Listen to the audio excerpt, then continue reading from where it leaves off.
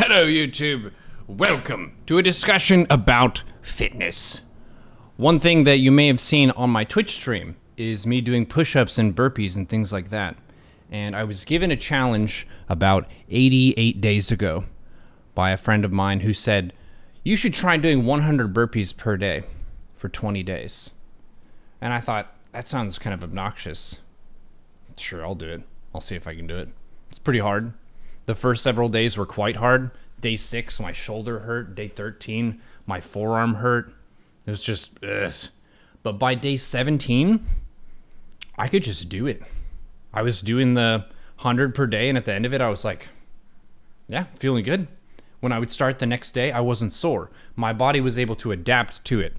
So the thing that I would recommend for people to consider for themselves is, what is your exercise floor?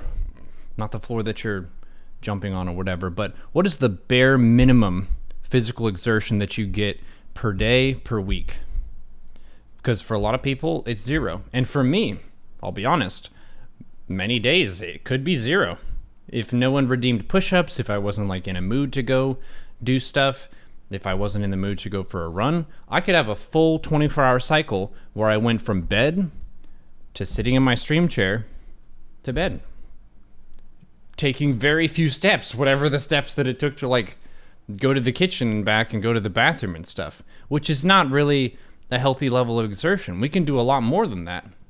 And a big part of people feeling upset and anxious and not fulfilled is they don't take themselves out for a walk. They don't figure out, hey, have I been able to get myself some stimulation, some exertion, physically speaking, so that I can feel more relaxed and at ease mentally.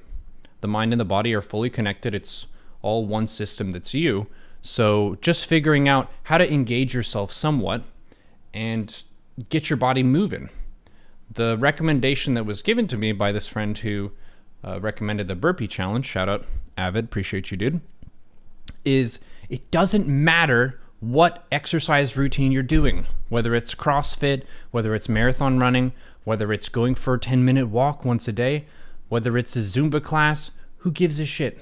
It doesn't matter. All that matters is that you're having fun and that your body is moving. Those are the two things. You'll get lots of people who get in a chat, they're like, lifting is the best. If you really want to be fit, you should lift. And then someone else, no, swimming is the best. It gets very petty and childish. Who gives a fuck? Do whatever works for you. If you're a swimmer, heckin' swim. If you're a cyclist, heckin' cycle. If you can't do this, then don't do that. Do something that works for you. I will show you now a set of burpees.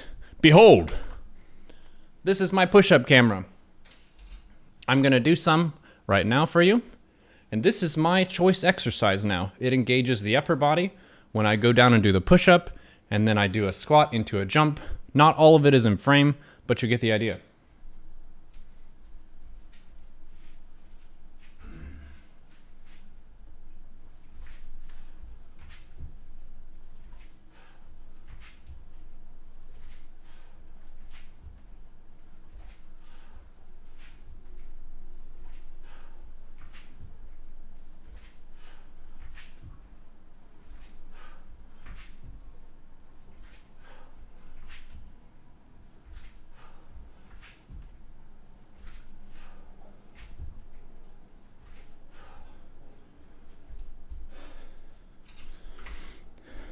And that's just a set. I'll do 10 of those a day. If I do 10 sets of 10, that's 100. Sometimes I'll do a set of 20, sometimes I'll do a set of 30, and I've done one set of 40, which is very hard. But this has been amazing, because every day my floor of what I will do is at 100 burpees.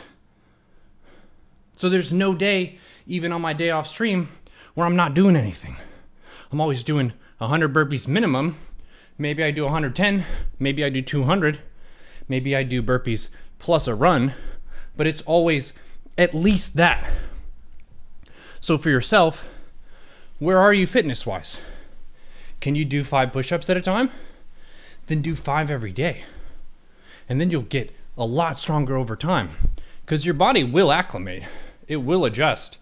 If it realizes, hey, we've been using these muscle systems Whenever you're doing your exercises, it tears up the tissue a little bit because it's being used, it's straining, and when the body realizes that, it repairs it, invests more energy into it, and it grows back stronger. So you do your exercise, muscle tissue is getting all torn up, it's like, oh, we're taking damage, and then you get rest.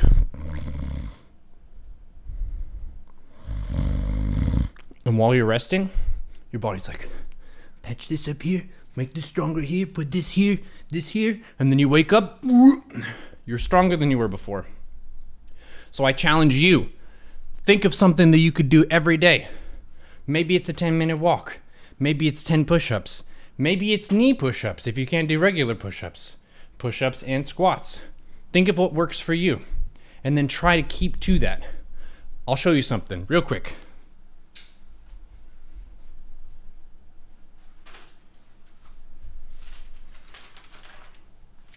This is a notepad, and I put down my burpees as little X's because an X represents 10, and that gives me satisfaction every time I do a set.